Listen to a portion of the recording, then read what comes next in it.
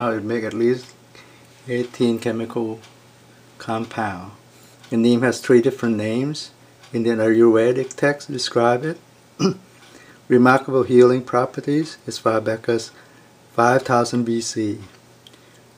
All parts of the neem tree can be used for medicine, like leaves, fruits, seed, bark, roots, and oil. With specific application in medicine, cosmetics, public health, livestock production and health, agriculture, and pest control. It's believed in India that when you're chewing fresh leaf daily, it purifies your blood and strengthens your body's defense mechanism. They still sell this twigs of neem tree in India. They cut it about 6 inches, and you have to chew on it to make it stray as a toothbrush to brush your teeth. And the other end you can use knives to make it pointed as a toothpick. So neem oil pressed from the seeds, perhaps the most important, because they have azadirachtin and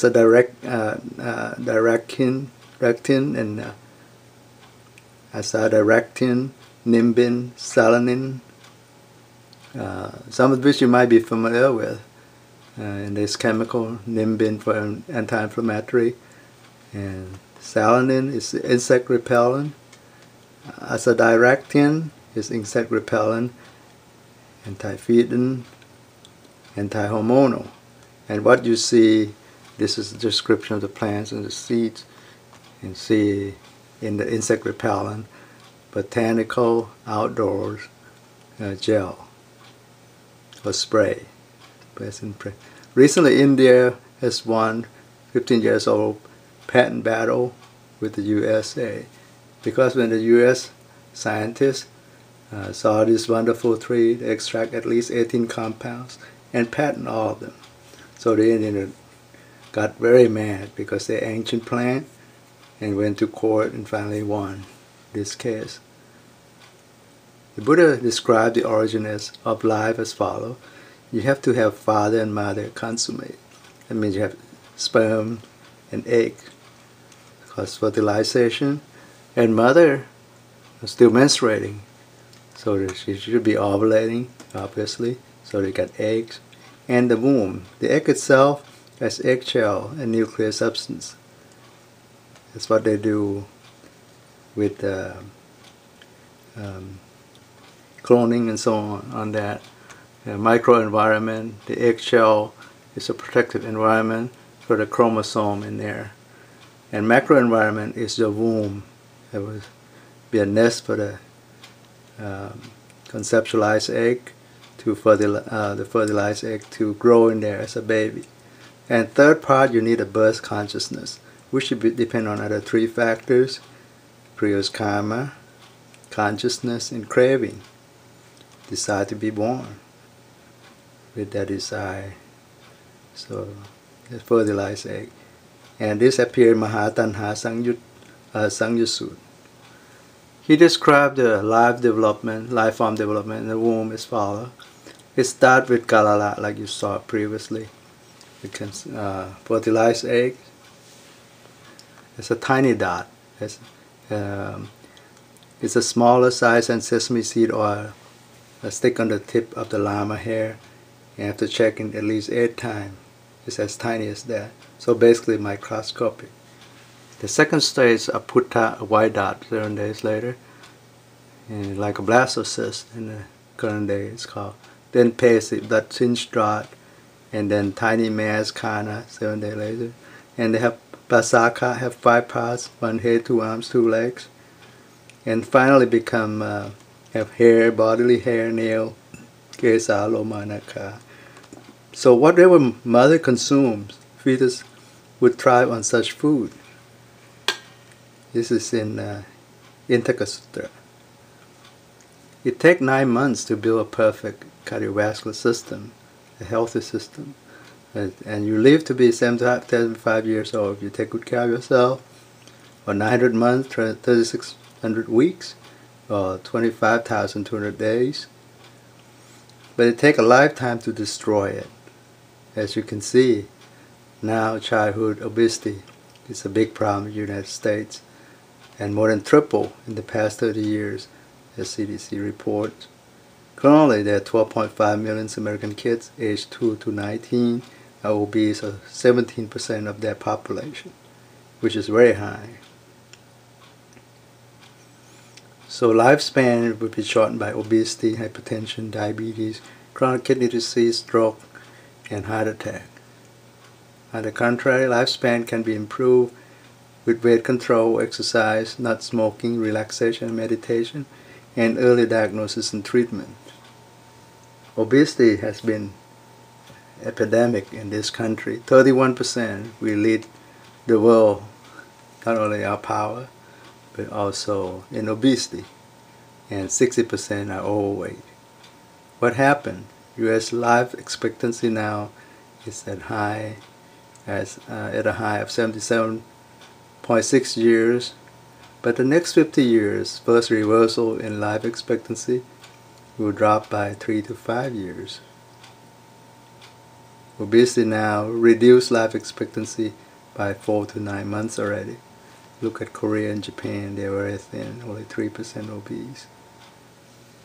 Obesity and longevity, it has been known that obesity can cause many problems like sleep apnea syndrome, asthma, exercise intolerance, and cardiovascular cause hypercholesterolemia, hypertension, coagulability problem, blood clot, and so on, and chronic inflammation and endocrine dysfunction, type 2 diabetes, and so on, polycystic ovary disease in ladies, hypogonadism in male, and you got many things like arthritis and so on, maybe lead to stroke, pseudotumor cerebri, increased pressure on the brain, low self-esteem, and depression.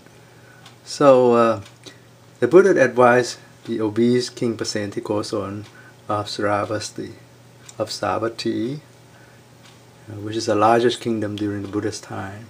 And the king loved the Buddha so much, he would kneel down to kiss the Buddha's feet. You know what happened? A very obese person tried to kneel down. It took a lot of effort and bow down like that. So, out of compassion, the Buddha cited this. One who is always mindful, be moderate in consumption, less is discomfort. Aging would come slower, longevity is to be expected. And the king was so smart, he noted right away and asked his personal attendant, which is his nephew, to write down immediately, jot it down, and say, make sure you do recite this advice every time I put food in my mouth. Shortly afterwards, he lost a lot of weight by doing so, by following such advice, feeling much better and healthier.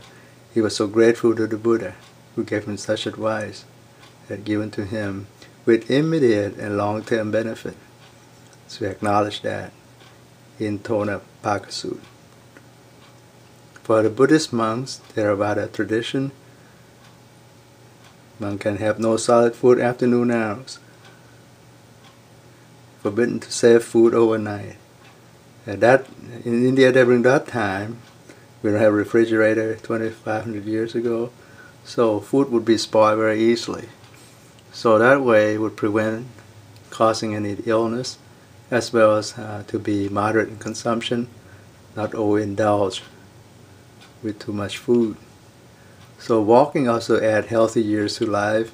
It's been shown that walking 30 minutes a day add 1.3 healthy years and 1.1 more years without cardiovascular disease.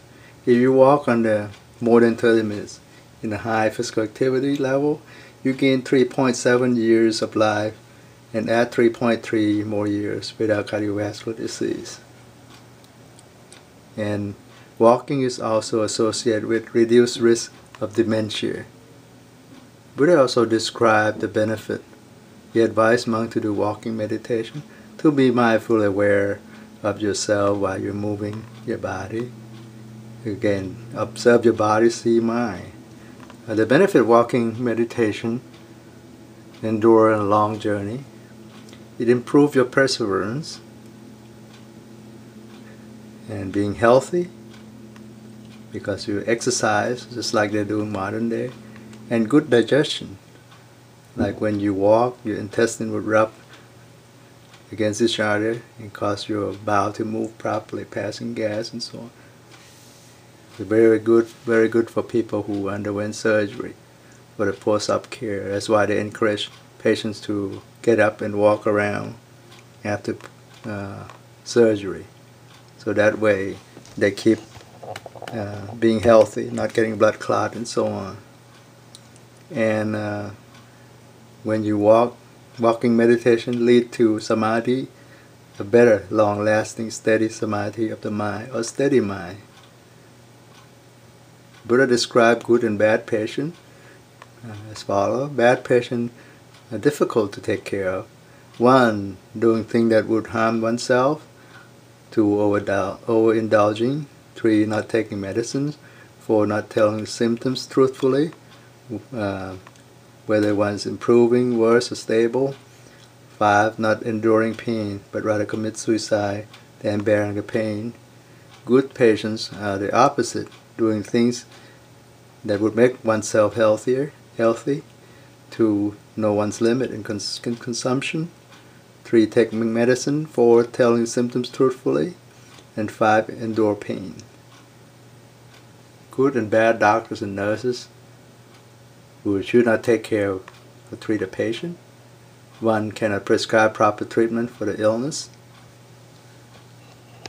And 2, cannot differentiate beneficial from harmful diet and prescribe the wrong food for the patient.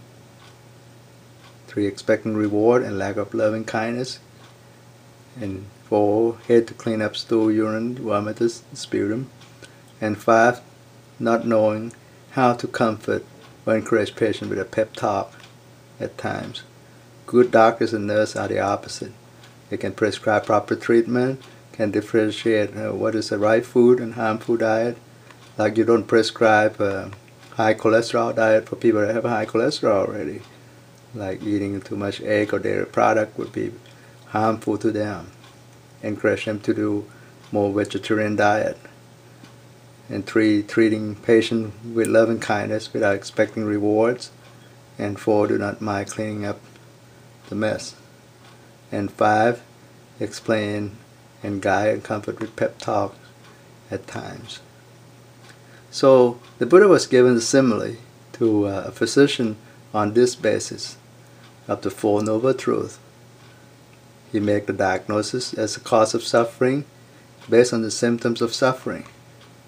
And he can root back to the cause of it, which is the mind reaching outward with desire, liking or disliking, or tanha, craving. And then he gives you a treatment, a prognosis. Treatment with the middle path, that mind see mind clearly, Noble Eightfold Path, that will result in the end of suffering, with the right prognosis. So, why did we need to do so? Because we're in thought all the time. A sneaky thought, which is basically based on space and time. Thought based on your memory, the past, and make you dream to the past or into the future, based on the knowledge you have learned. Thought and concept always deal with time, kala, and space, tesa. They're not pure perception, not sanya parisati, nor is a direct experiencing, sava sangvedana. It's not mindful awareness, no sati and sampachanya, but being conditioned by one biased thoughts, sneaky thought, sanya chetana. Basically, Buddhism differentiate, make a distinction between conceptual phenomena, which is based on thoughts and so on, give rise to sneaky thoughts, versus ultimate reality, direct experiencing.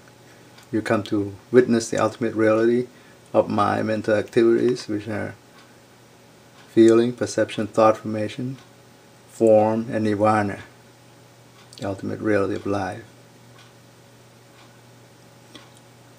In meditation, the great master like Luang Por Thien would cite this following: one suffers out of our own thoughts. And past is gone, do not in longing for the past thoughts or past events